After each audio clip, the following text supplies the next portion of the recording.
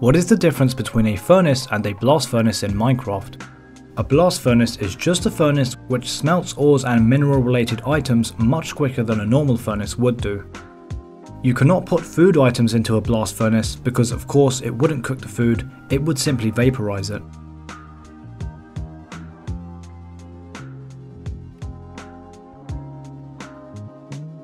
But all of the items that you see on the screen now can be used in a blast furnace and smelted faster than in a normal one. Just so you know, the blast furnace gives a lot less XP than a normal furnace and consumes double the amount of fuel.